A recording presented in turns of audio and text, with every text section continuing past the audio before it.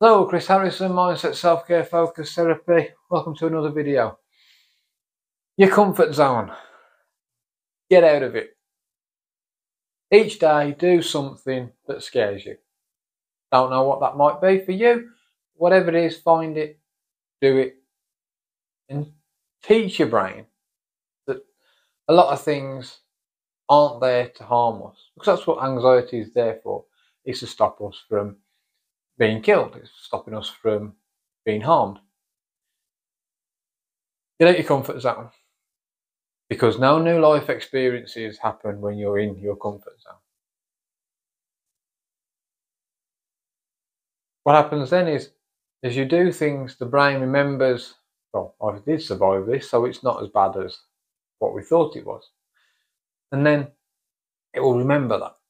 So the next time that situation happens, you'll handle it a new way.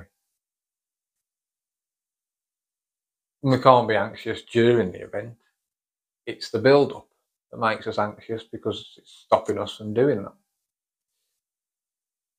So think of something that you could do that would push you out your comfort zone today.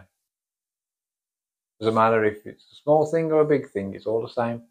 You're at that comfort zone. Do it, and then feel the reward after in your mind that you've done it.